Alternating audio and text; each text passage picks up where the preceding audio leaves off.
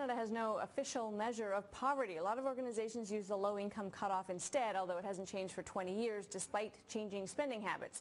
A new study now by the Fraser Institute has suggested the basic needs poverty line. It says it'll help measure the problem of poverty in a way that helps it be solved.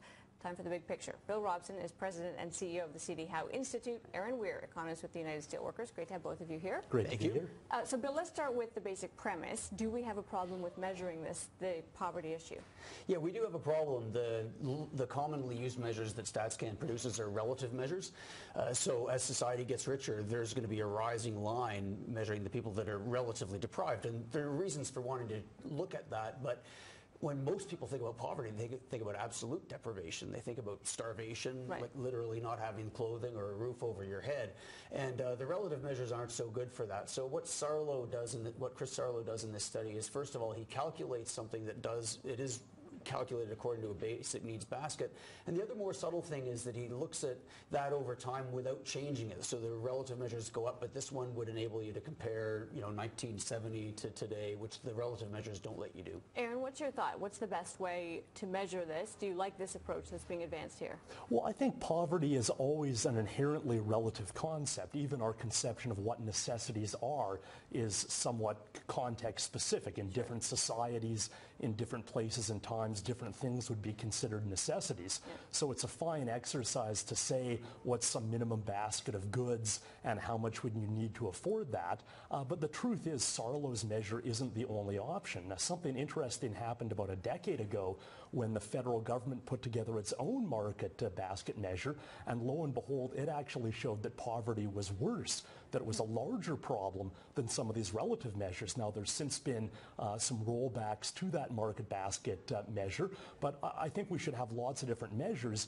We shouldn't necessarily get hung up on trying to perfect the measure of poverty. I think we actually need to focus on solving the problem by getting more money into the hands of people at the bottom end of our income distribution. Although we do, as you say, the context matters so much. There would have been a time when for a low-income family to have a computer would have seemed like a huge luxury. Today, not to have a computer is a hardship. There's a lot you can't do in the world if you don't have that. So in terms of how we do meet the needs and define it, how do we get money to the right places if we're not actually taking a good stab at figuring out what does poverty look like in our society today? Well, I think it's still pretty clear that the solution to poverty is to put more money in the hands of the people that have the least amount of money in our society. Yeah. I think that makes sense. I don't think we need to worry about a kind of exact measure of poverty. I kind of see the Fraser Institute in this as a bit like the Kevin O'Leary of think tanks. His role on this panel often is to be so right-wing that he makes Bill look relatively moderate. The Fraser Institute similarly is so right-wing it tends to make the C.D. Howe Institute look quite moderate. This is a classic exercise of kind of moving the goalposts using this very restrictive definition of poverty to try to make the problem look smaller than it actually is. So Erin's attacking the messenger here instead of getting at the substance of it. So I'll stick up for the Fraser Institute and say that if you look at this study, you'll see that the market basket that Sarlo is proposing is very close to what the LICO currently measures. Right. There's only a few $100 difference in a year. But the key point is that it doesn't change over time. Right. He makes the point that these relative measures not only are difficult over time, but when you compare internationally, there was a study by UNICEF a few years ago that said that Canada had worse child poverty than Poland and Slovakia and Hungary. And when you actually use an absolute measure, looking at what people actually had, their poverty rates were 10 times worse than ours. Right. But the headlines all said that we were worse than them, and it's just silly to say that. This is one of the things I think that does happen, which is, I guess, one of the reasons why there's something very, very tempting about having a clear measure that we all agree on, which is that you do get the sense that the numbers get overstated, they get understated.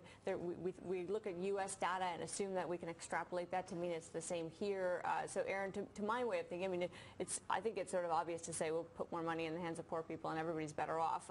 But that, of course, doesn't get you very far when you have to figure out, which people, how much money, where's it coming from. What would you say is the best way to make sure that we're actually getting an accurate figure, and who should gather it for that matter? Well, even if you take Sarlo's figure at face value, it suggests that 1.6 million Canadians are poor even by this very draconian definition of a single person living on something like $13,000 per year. Yeah. I don't think there is one true measure, and even if there was one true measure, I don't think the goal of public policy is just to bring people up to the poverty line and then they're Sure. okay. I mean, I think we do want to bring up the whole bottom end of the income distribution, and that can be a combination of economic growth and job creation, but I think it also requires some redistributive policies. So you said, where does the money come from? Where is it going? Well, it should come from the people at the very top of the income distribution and go to folks at the very bottom. You can do that through the tax system. I think something like a guaranteed annual income would be worth looking at, or at a minimum just increase provincial welfare payments. Bill, where does mobility fit into all of this? Because, of course, one of the things you care about is that you have not just, of course, absolute figures, but signs that people can move out of one bracket and into another. When you measure using annual income, you'll catch a much larger segment of the population that is below some kind of poverty line in a given year. A lot of them would be university students, so Right. we certainly hope, and in most cases we're right, that they're going to move out of that. Using the low income cutoff, I think over a 6-year period there was 2% of the population that was there the whole time. So that's kind of the hardcore, Yeah. and you want to pay a lot of attention to that. So that would be, I think Sarlo's onto something important here, that we should have some kind of a constant measure over time. I mean, our conventional way of discussing this would be a world where poor people were thin and rich people were fat. Right. That's not the world we live in anymore, so you got to update your measures. Sure isn't. All right. Thanks to both of you. Well, thanks for having us. Erin Weir, Bill Robson. Still ahead.